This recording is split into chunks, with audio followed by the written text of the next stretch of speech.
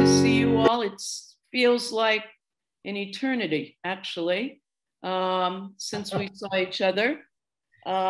We'd like to acknowledge and thank Bev Birkin for this class, helping sponsor this class in honor of the yahrzeit of both her mother and mother-in-law and her anniversary. And we wish you, Bev, together with David, Mazal Tov and many more years of good health and joy. Thank you. One of the best things about not working full time is that we get to do what we want for the most part. So I had to be in the Tel Aviv area earlier in the week, and the previous day, listening to the radio in the car, they were interviewing the mayor of Bnei Brak, a city that I haven't been to since the 70s. When I was doing my BA and went there with my mother because we wanted to visit a great uncle. His name was Scheluzer. Everybody say that, Scheluzer. Anyway, so I heard him describing some of the educational treats of Bnei Brak. And one of the things that he said is that they purposely named adjacent streets in certain neighborhoods with a goal. What's the goal?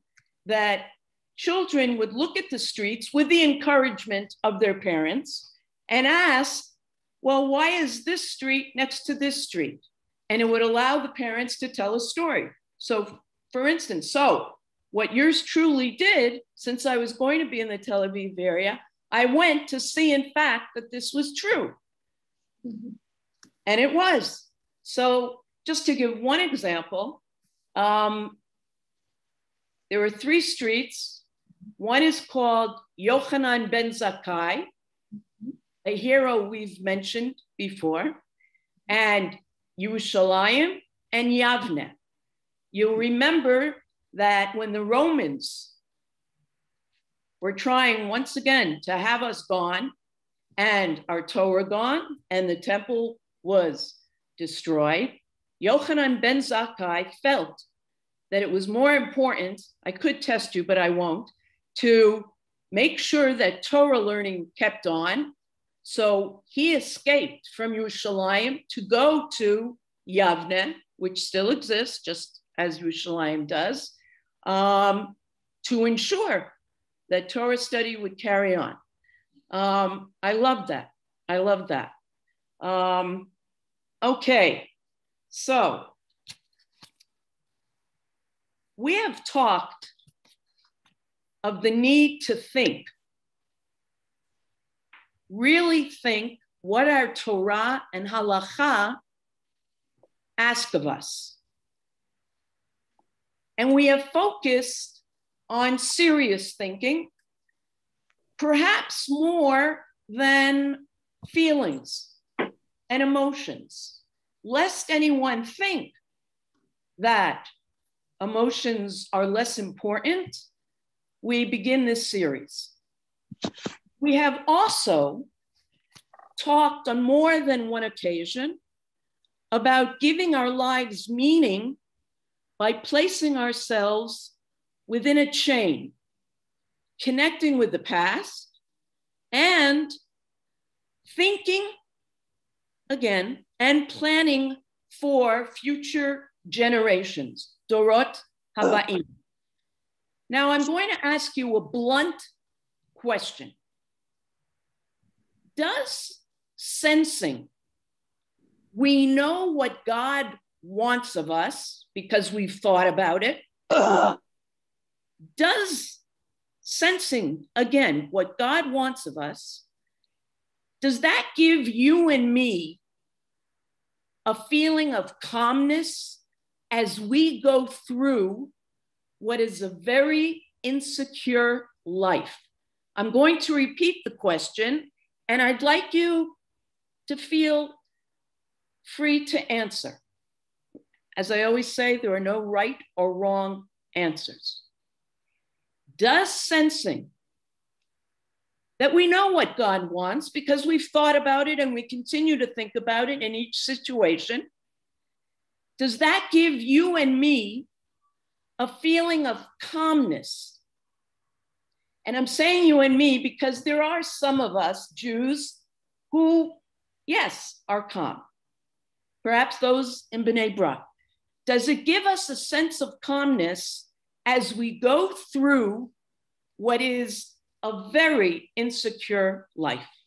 Please, Esther. I'm thinking back at the time that my father died. So my sister and my brother are very Haredi.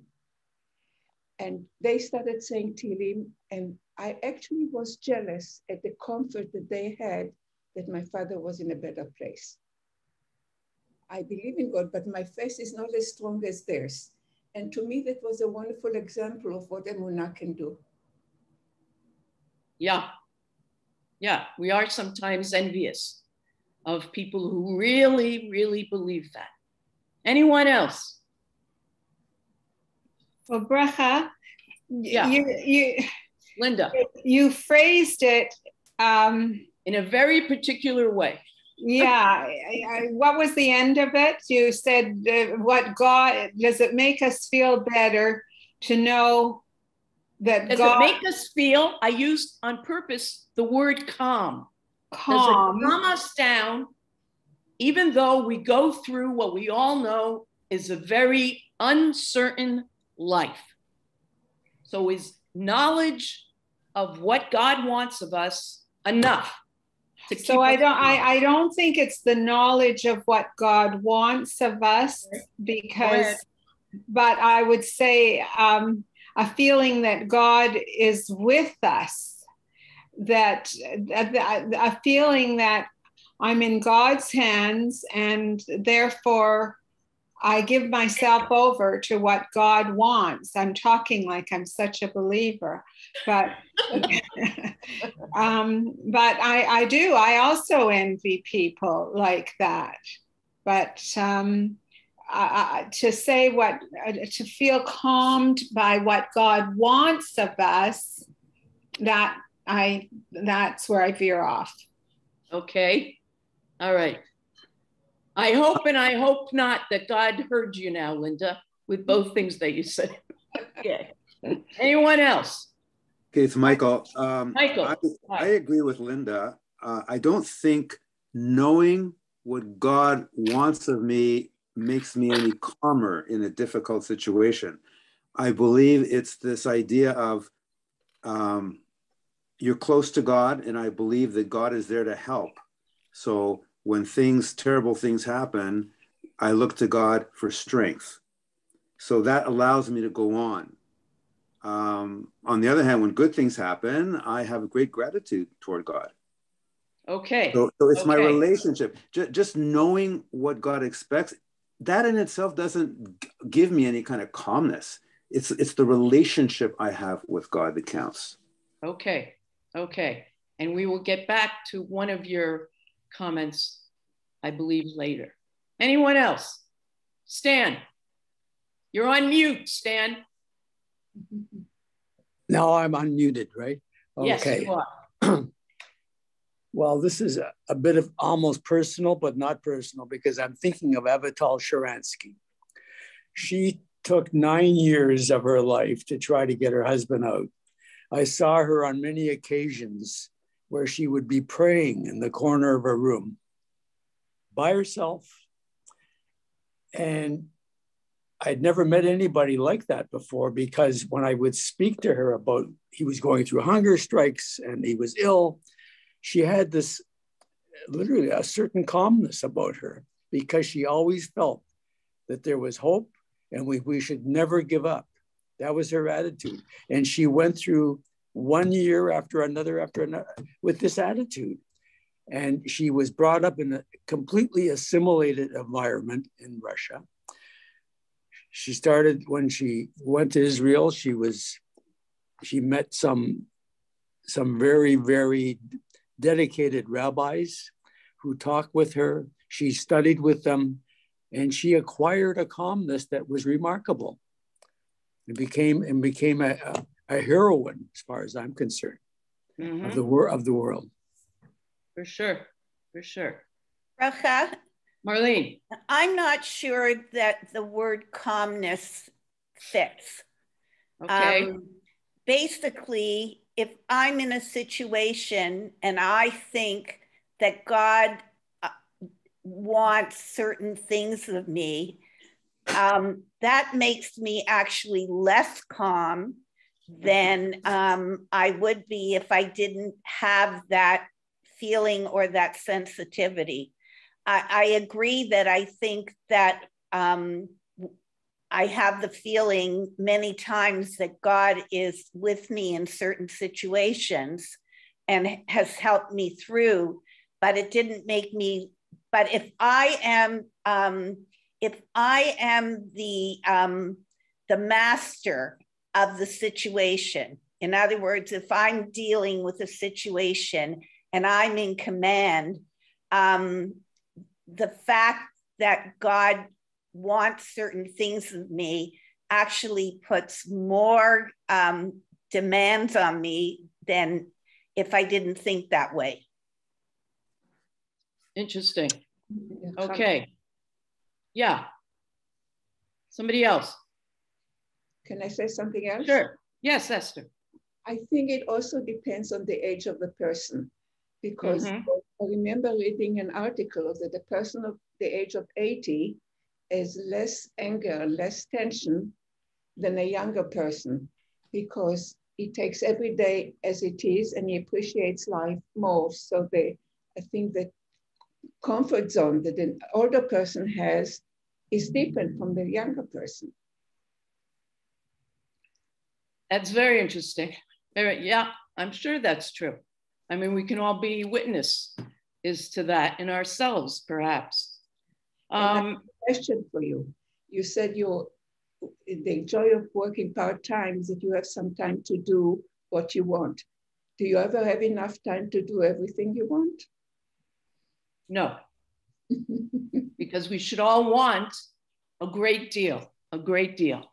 Okay, now you'll see why I use the word calmness very soon.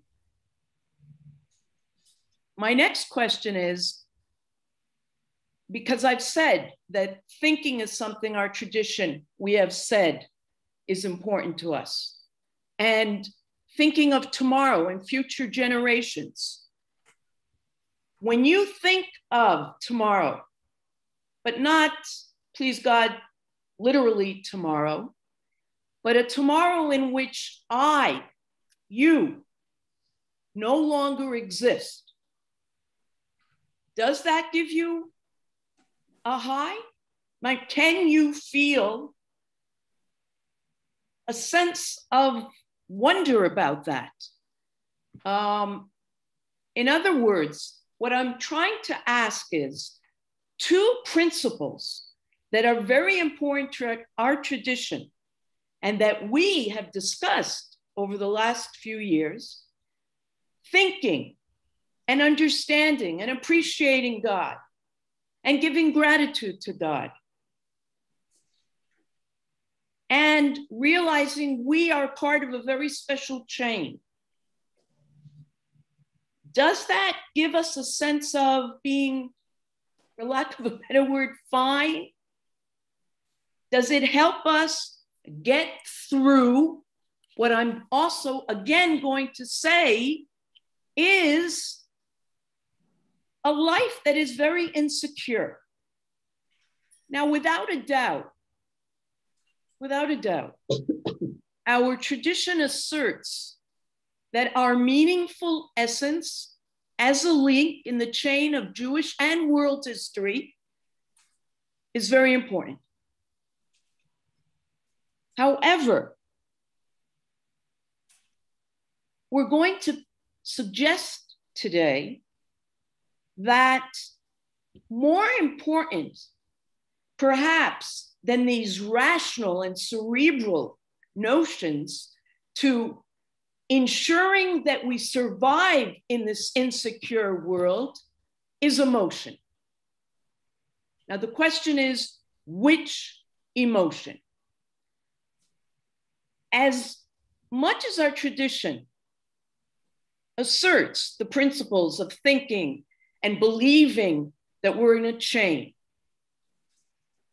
our tradition also, and I've always said that the Chazal, our sages, are great psychologists, our tradition in the Tanakh, in the Talmud, in the Middle Ages, also recognizes and understands the anxiety as opposed to calmness we human beings can experience when we realize we are temporary links. Temporary. Temporary what? Links in this chain. Yeah. Or just leave it at that we are temporary. And it would be hard to find, I think, somebody who doesn't have that somewhere in the back of their head, that we are temporary. So it forces you, not everybody perhaps, and I'm envious of them, to choose a way or find a way, if there is a way, to get through this temporary situation that we're in. Now, what helps us deal with such anxiety? Now that I've explained myself, Well, if you the look anxiety of us being temporary and living in an uncertain future. well, I think For all of us do that. So what emotion helps, if it's an emotion, with that anxiety? Yes. I think of Joseph, who went through such difficult times, but didn't lose his faith that God will help him later on. So he went through jail, he went through what his brothers did to him. So I think his faith in God and the existence of God, he didn't forget what he learned at home, helped him through life. Okay, so faith. Anything else? I think there's hope. I think we have to have a certain kind of hope to get us through, and also to have a future.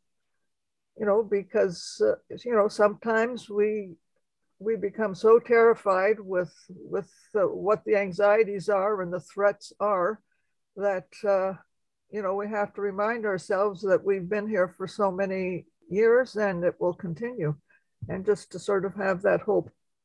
Or the children, knowing that the children will continue. Okay, so that's what one of our thinkers today, and it's why I said bluntly, is that enough to make you feel okay, knowing that you've written books, you've painted art pieces, and that they will continue after you? Does that really keep you on a high? Now, our tradition talks about emotions a great deal. Mm-hmm. And interestingly enough, happiness and joy, it distinguishes between those emotions. Can anyone suggest what the difference is between them? Joy is temporary. Interesting response. I'm going to phrase it in a different way, but before I do, anybody else? What does that mean? That happiness is long lasting? You're happy with your lot, you're happy with your life. But when you go to your child's wedding, it's a momentary joy. Okay, all right. Anyone want to add to that? Happiness is considered to be almost an attitude that one has, happiness or not happy, an attitude to life as a whole. Am I a happy person? Am I happy with my life? And as Esther said, joy is something in the moment. And we know that moments pass, but that moment when it is joyous is incomparable. Now, which is more helpful or important to our lives? A steady sense of, I'm happy, or those particular moments, like today is Bev's anniversary. I hope that's a moment of joy. The Solomons are going to a graduation tonight of a grandchild. The Habers went to senior kindergarten graduation. So did I. And you this week? Okay. So those are special moments. Do we rely on those moments? Think about it. It's an interesting notion. Do we look? Do we need those moments to really keep us going, even if we feel overall we're happy? I think yes, because memories are a very important part of our happiness. If you have good memories, it's a tremendous plus. And so I'm just looking for my own personal life. So I have good memories, and that's what carries me on. Okay, and those are throughout. Okay, now, you said first that joy is temporary. But if we go with what you just said, joyous moments become a memory. Yeah. But even while you're there within that moment, and maybe it's 3 hours. Okay, now let's look at our sources on this subject.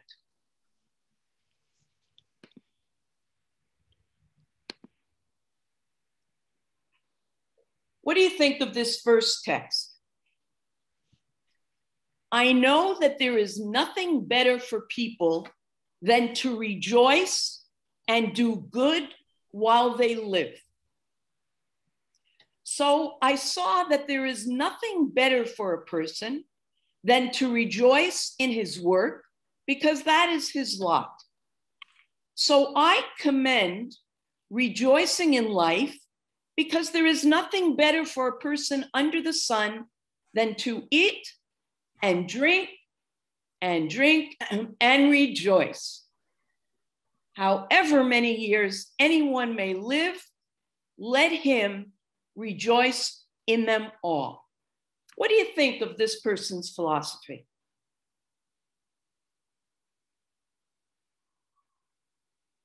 It's something to aspire to, but it's not realistic.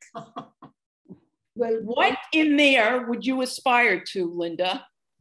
I would aspire to having the joy of appreciation, to rejoice in your work, to appreciate that, to have joy in doing good, to just be in those moments of life, to appreciate them enough to be able to rejoice in them.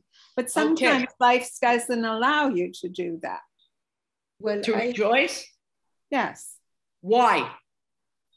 Now, do you mean because we have some moments that aren't rejoicing worthy, or that you don't have time?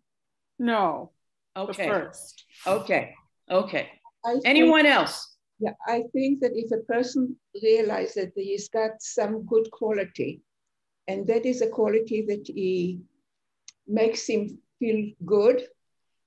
I'll give you an example. And that's a true story. There was a young girl who went to the rabbi in Brooklyn and complained. She says, I'm not pretty, I'm not smart, I'm not this, I'm not that. I really feel so inadequate. And he said to her, tell me, what do you like to do? She says, I love to dance. He says, well, why don't you take the young girls from the community and teach them how to dance? She did that for years, and she felt so validated. And it gave us so much joy. So it was a personal joy and it was a community benefit. Okay, thank you, Esther. We are going to get back to that very point. Florence, enjoy what looks like a delicious ice cream cone. Okay. Anybody else? Do you think that one can experience joy if you're unhappy? I think happiness is such an internal thing, and joy is more external. I don't know how else to describe it, but can one really experience joy if you are not happy? Like I kind of find, I don't know. Okay, I'm trying to think of an example. If somebody is, now, do you mean overall unhappy, or on a particular day, the person is in a bad mood, and even if they go to Simcha, they won't be able to experience the joy because? I don't think of it necessarily as being a mood. I think of it as being more of it like a temperament, like the kind of person you are. I mean, there are people for whom, you know, everything is always half empty and, you know, gray and dull and everything else. And yet there are people who will generally see the joy and the positive in any situation. I just don't know that without happiness, if you can experience true joy. That's all. Interesting, interesting. So you would lose out on both experiences. Yeah. Okay, we're going to get back to that at the very, very end. But okay, yes. Don't we have to recognize that we all have moments that are a downer? For sure. And we first have to know, okay, go through it and it will pass.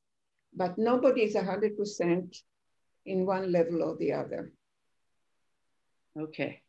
Now, Bracha. Go ahead. I'm just thinking, you know, there's that old saying, the glass is half full or it's half empty. This is what we're talking about in many ways, because you run into people who the glass is always half empty. Unfortunately, that's their attitude. And you could, if you look around what's happening today with the war in Ukraine, you look at the newspaper with the mass shootings in the United States every other week, unfortunately, with assimilation, with the closing of synagogues and churches. It's very depressing. So in order to think of yourself as being a glass half full person, it takes a little bit of work. It does. But that's very significant what you just said. Because look at, now, does anybody know who the author of these verses are? I don't. Kohelet, Shlomo's, King Solomon from Ecclesiastes. Now, when he says here, rejoice in life, rejoice, rejoice. So Linda says that's something to aspire to. Julia says, it can be very difficult for some people. You say it takes a lot of work. Even perhaps for somebody who's happy. And what's going to help us rejoice? So what if it takes a lot of work? What do they say? You just quoted some phrase. There are other phrases that say anything that's worth anything, you have to work hard for. And I think our tradition tries to help us. And we might get that today or next week. Isn't life give and take? Of course, of course. Now. Bracha, I think we have to also look and see that the word rejoice has the word joy in it. So, and I think it's more than just rejoice. I think it's an outlook and to do good. So I think when you do even something as mundane as making breakfast for your husband, you, instead of taking a negative attitude that I have to make it, but you rejoice, you take pleasure in providing something that you both enjoy, or making it for somebody else, your daughter something that gives you pleasure. It's an outlook on life. Okay. But I just want to say, I know you want to go on with this. No, it's okay, Linda. Okay. You know, it's one thing to say certain people have a certain outlook and some people see the glass half full and half empty and all of that. But there are periods in a person's life where they may have an optimistic outlook in general, but their situation doesn't allow them to be optimistic. And I think we have to acknowledge that and not sort of put on a veneer of, I mean, you have to be real. No, and that's the word that I wanted to use, that I think that Solomon, with these psukim, he was obsessed with time and uncertainty of the future. And you know where he is always saying, Hakol Havel, and that's usually translated everything vanity, vanity, vanity. Several Rabbanim translate that, including Yonatan Sachs, Zichrono Livracha, that know what he's bothered by and what he says we have to live with is Havel means the fleeting moment. Life is fleeting. And so he questions our purpose. And when he says rejoice here, and he gives some examples, what he's doing is being very real. And he's suggesting, okay, for me, it's hard to really get it. And this is King Solomon, who has so much wealth, women, wives. But he still feels that doesn't do it for him, doesn't give him a sense of security. And so he's suggesting something very real. And for him is joy, rejoice, is living in the moment. Now, that might sound very contradictory to what we began with. We are meant as Jews and as human beings to make our lives meaningful. And doesn't that mean faith and belief and feeling that we're part of a history? But he's saying, come on, get real. We at least, together with the moments or the times of sadness, insecurity, illness, when it's hard to be hopeful, grab on to moments. And by the way, thank God we know people who are feeling today very insecure, but are hopeful and are rejoicing in the moment. And we are envious of people like that also. And what Kohelet says is, live in the moment, because that's the only time you can truly experience joy. And joy, simcha, as opposed to another word, which we'll get to, is what our tradition wants for us. Now let's look at text number 2, 3, and 4. This selection comes from the part in the Torah in Dvarim where we are experiencing Moshe expressing the words of tochecha, rebuke, because we have done wrong. Now, pay attention closely.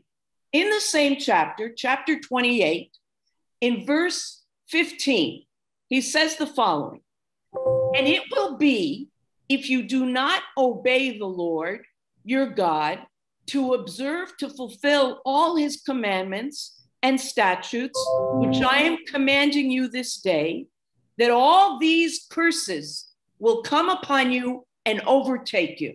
Now, remember that as we read the next time, later on in the chapter that he reviews. All these curses will befall you, pursuing you and overtaking you to destroy you because you did not obey the Lord your God to observe his commandments and statutes which he commanded you.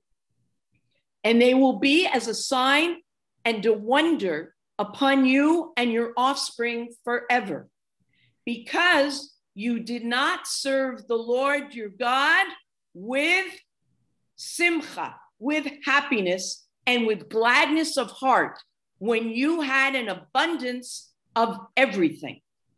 So what is the difference? It's not enough to just do what God wants, but more important to him is, in fact, what we're feeling when we are doing this.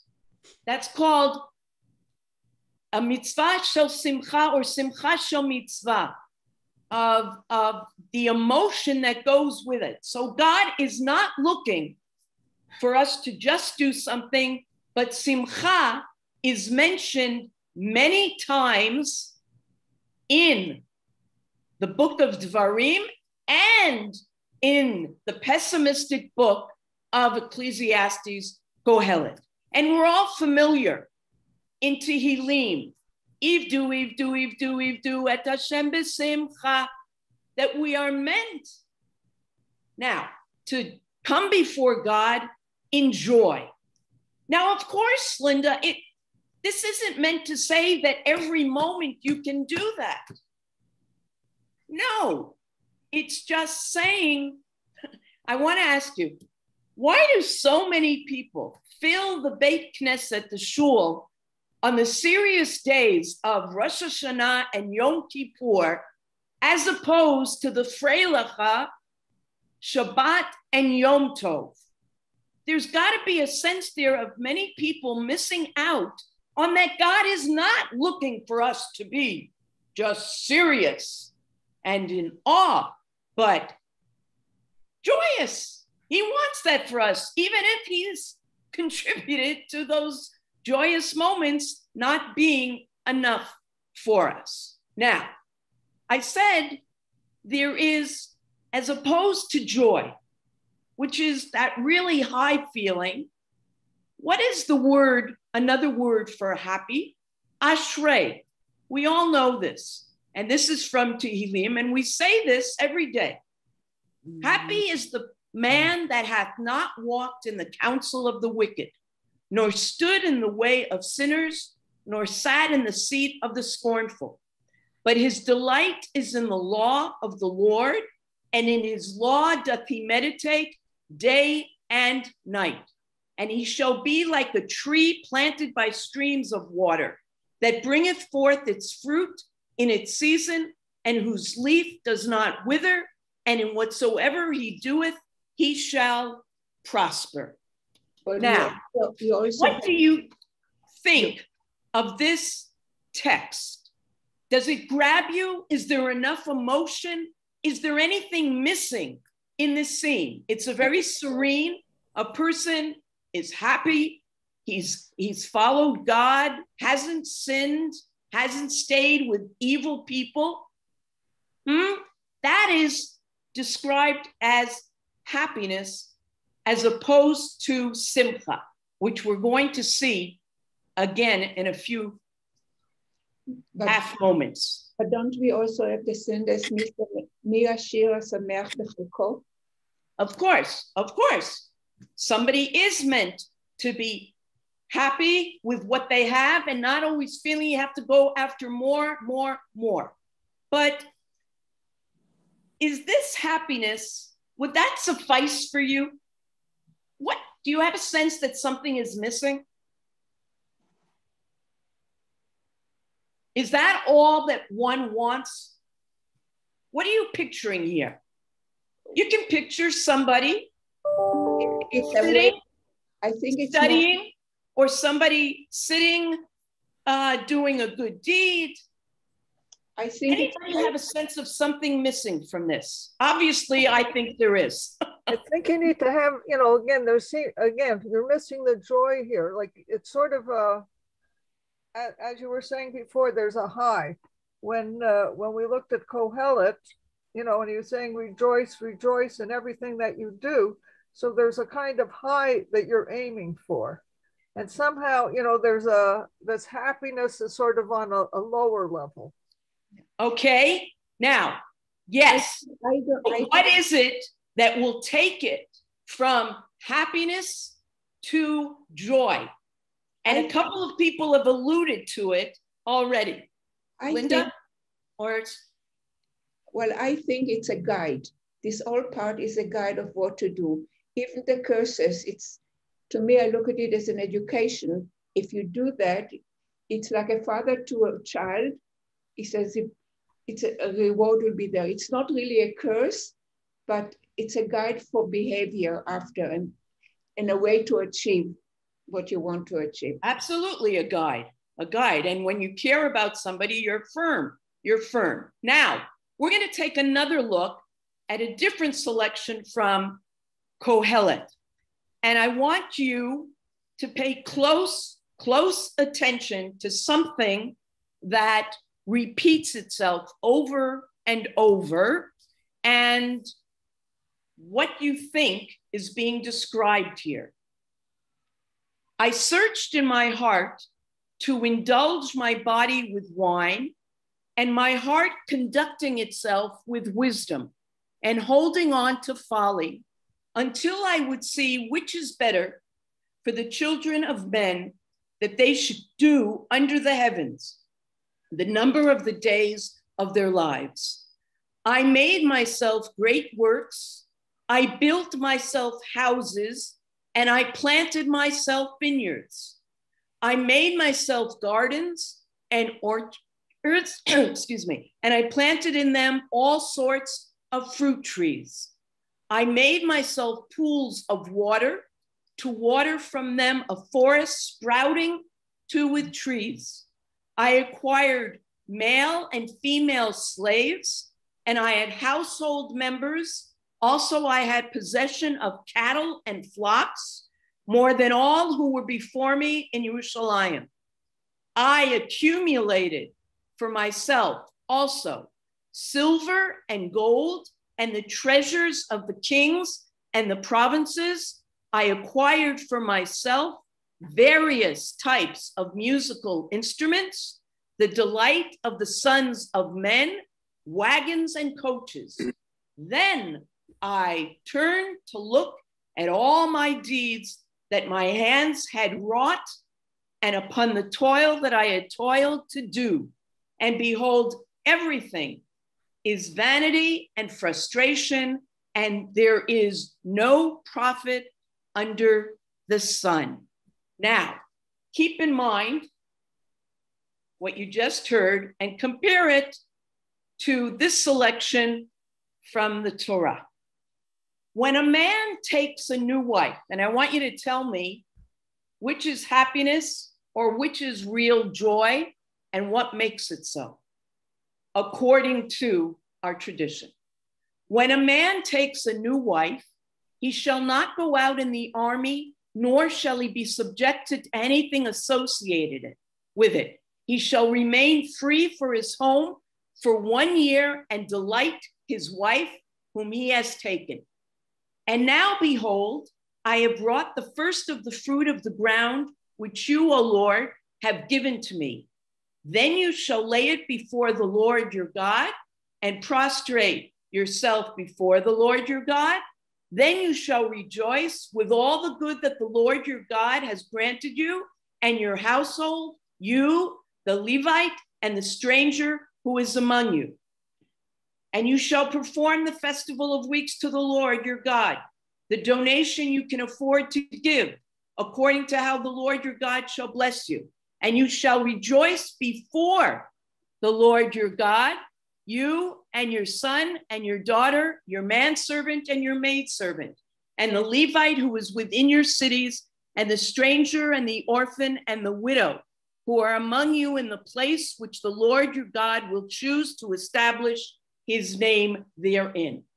Quickly, do you remember a big difference between Kohelet and what these different commandments are in Dvarim? What was a word that repeated itself over and over? Kohelet. What was a key word there? Sameach. No. I. He's doing this and only referring to himself. Whereas in the Torah, it is saying that the real simcha is when you're sharing it with others. Don't make the I the be all and end all. But God does in the second part, because the 3 people who don't go to the army is because they don't want, if in case they die in the army, that the last thought will be, oh, I never enjoyed my wife, or I never enjoyed. No, that's the point. That's the point. That here you're doing things that the real joy is going to come from relationship, not just what revolves singly around you. Bracha. Go ahead, Marlene. What Kohelet is really talking about is what is probably one of the biggest plagues of the 21st century. Go ahead. And that's living a life of materialism as opposed to investing ourselves in interpersonal relationships. Yeah, for sure. Sure. Not connecting to your discussion, but the first part to me is like poetry, because Hebrew poetry is when you repeat sentences. Yes, and for sure. So to me, as you were reading it, I heard poetry. Okay, that's very interesting. That's interesting. You know, like you hear a tune that you really love, even though you might not be thrilled with the lyrics. Absolutely, absolutely. And it is great literature. We all know that. Anyone else? Bracha, I took Kohelet very threatening, and it would put me off. Is this Helen? Yeah. And it's the danger with this being joyful all the time is that you put a mask over your eyes and you don't see reality. And if you don't see reality, there's a danger. Then you miss the important things and you make mistakes. And I think joy is important. But I mean, think of an example of a family with a sick child. Coming to them and saying you have to be joyous is a little bit of a stretch. They may get a moment of joy if the child smiles or this or that, but the bottom line is they're broken. No, absolutely. And you just said it, that it's a moment. But this isn't a commandment, first of all, of asking them to do something that they're not capable of. Just as what comes to mind is you're supposed to be happy in the sukkah, but somebody who is not up to it should not go in, because our heritage recognizes that you can't expect people who are in certain situations to be joyous. But what Kohelet was saying, that in fact, for him, because life is so precarious for all of us, that we have to grab on to moments of joy. No, absolutely, Helen. We're not enforcing. It's not enforcing. When it says the samachta b'chagecha, people ask, how can you command an emotion? It's a suggestion of what is good for you, and that ultimately will help you. Thank you, Helen. Okay, anyone else? So it's not just sharing joy with others, but there's also an element in our tradition that how could we feel joyous if we know that somebody else is not feeling that? Now, reality is that there are people amongst us now in this class that we know people who are in a not wonderful way, and we feel for them, and we have our moments of really feeling for them, but we are going on because that's life's reality. But there's also the issue of even something like the discussion that Rambam has about porn. and being responsible for others. So we know that there are 4 mitzvot on Purim.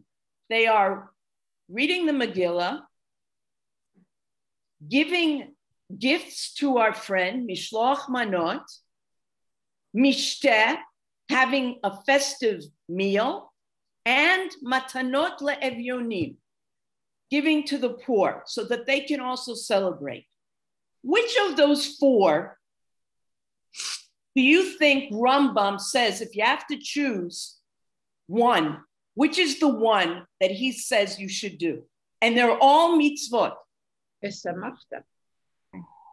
No. Here, so that would be the festive meal, the mishteh. Which one? Again, I would say to give to others, to give to the poor would be the most important. Exactly. It is preferable for a person to be more liberal with his donations to the poor than to be lavish in his feast, if you have to make a choice, or in sending mishloach manot to his friends. Indeed, there is no greater and more splendid happiness than to gladden the hearts of the poor, the orphans, the widows, and the strangers. One who brings happiness to the hearts of these unfortunate individuals resembles the divine presence of which it is stated in Isaiah, to revive the spirit of the lowly and to revive those with broken hearts. But Bracha, according to Halacha, the only mitzvah you have to do is listen to the Megillah. Halacha, but Rambam, wise Rambam, says this, and he's saying if you have to choose, and that says something about the essence and the importance that our tradition gives. Now, of course, there are going to be people, Esther, who are going to argue with that. Of course. Now, okay, you're allowed. There is a character who is the great-grandson of the Baal Shem Tov, and he's called Rav Nachman of Breslov, the late 1700s, and he's famous for this line, mitzvah gedola lios besimcha tamid. It is a great mitzvah to always be happy and to make every effort to be determinedly keep gloom at bay. Okay, so Helen's going to say he's not being realistic, but he's going to the extreme, hoping that at times we will be. And he gives such a beautiful analogy here. Sometimes, and you can picture this, we've all been in this situation. When people are happy and dance, picture people at a wedding, at a bar bat mitzvah, and we're dancing in the Horus circles, and there are people standing on the outside. What do we often do? Sometimes when people are happy and dance, they grab someone standing outside the circle of dancers who has the blues. Against his will, they bring him in. Notice how he's referring just to him. Into the circle of dancers, against his will, they force him to be happy along with them. Now, I'm sure everyone here has seen that happen, or we've even done it. Either it's been something we've done or people have done it to us, because people are dancing for joy, and that's going to be fleeting. But they see somebody who's not, and you put out your hand because you want that person to join. And sometimes you succeed, and sometimes you don't. But that's just a notion that it is our responsibility. Now, this doesn't mean that when somebody is not in the mood for a reason, that we don't, please mute yourself, that we don't respect that. No, we're giving overall picture here. Now, he brings Bracha, I just have to ask, you've been in Israel now a few years. Have you had the opportunity to be at a stoplight and see one of the cars that say on it, Rav Nachman, stop, and have people come out because they have music in the, they have music blaring from their cars. They get out at the light and they will just start dancing. Now you can be in a mood, you can be sad, you can be angry, you can be whatever you are, but it's just like at that wedding. You get a smile on your face immediately. I was going, absolutely. Thank you. And the other thing I just want to add here, because I see we're getting shortened, is that I work with, some of my staff are very, very religious women. And it's not that they don't complain when one of the children is sick or about a million other things, but there is also an attitude, and there's a Hebrew expression, which is gamzu latova, which means this is also for good. And it's not a cop-out in their minds to say that it's for the better that it happened, but it's an attitude in life. First of all, you don't have to be religious to feel that way because you didn't get the job. Maybe something will come along that's better. Maybe it didn't work. It wouldn't have worked out the way you really wanted it, but it's a real attitude. I have to accept it because if this is the way God wanted it, then who am I to disagree? Who am I to go against it? And God bless them that they live this way and their lives are on a certain level much easier.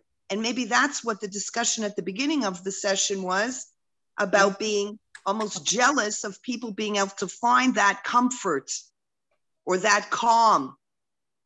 But it's not an easy thing. Anyway, I just wanted to add that. I'm glad. I thank you. No, I was going to mention, not necessarily the singing, but you see kippot, knitted kippot here with Rav Nachman. And he's buried in Uman, where thousands of people go, even in Corona, men, before Rosh Hashanah, to his grave. He is quite a figure, quite a figure. Bracha, now, yes. I can't help but think it was actually Shula Troper who taught me the song. Rabbi Nachman Bratzlav Haya Omer Lo Lehityaesh Im Higia, and I don't know, Mashu Ra Rak Lishmoach Yesh. Thank you. Linda, you have no idea, or maybe you do. Shula Troper. What Linda just sang is not to despair. Linda knows it, but I don't think anybody else did there. You remember Ralph Troper, who had been a principal at Beth Tikvah years and years and years ago? No? Oh, because you had your kids in day school? Oh my God. I just saw him last Wednesday or Thursday. He's 91. Shula, unfortunately, died very young, and they had just moved back to Israel. They were married 32 years, and Ralph, now with his second wife, who unfortunately is very, very ill, they've been married 42 years. But he translates those songs till this day. Anyway, I want, Esther? Yeah. When you talked about schlepping somebody into the dance, which is something that I've seen very often, and I've seen the Haredis, the joy in singing, but from personal experience, when my husband died, I remember reading the book of Dr. Cousins, his autobiography, and he believed in laughter. And so in Toronto, at the library, there was a course in laughing yoga. And so I decided to join it. And it's amazing how I walked in really feeling sad and walked out laughing. Yeah. No, these sessions have their benefits. I want to close. I hope it will work. That's why I left it till the end. About a month and a half ago, when there was a series of terrorist attacks. So in a community called El Ad, a father of 5 with 2 other men was murdered. And his son, one of his 5 children, Nahorai ben Boaz, celebrated, and I stress that word celebrate, is becoming bar mitzvah last night. And the community put so much effort into making sure that it was an aesthetically beautiful simcha. And I'm closing with this for the obvious reason. This family is still in mourning, but they knew to take the joy of the moment. And you see 3 of, I hope this works. Okay.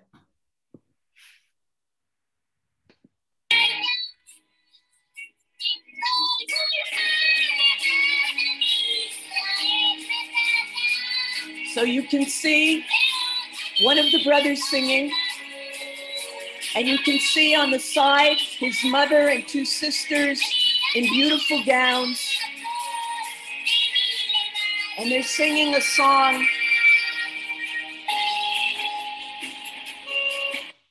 hoping that Abba, as Shlomi Shabbat, one of the most important singers of our time in Israel, that he will rest peacefully if he hasn't come back home.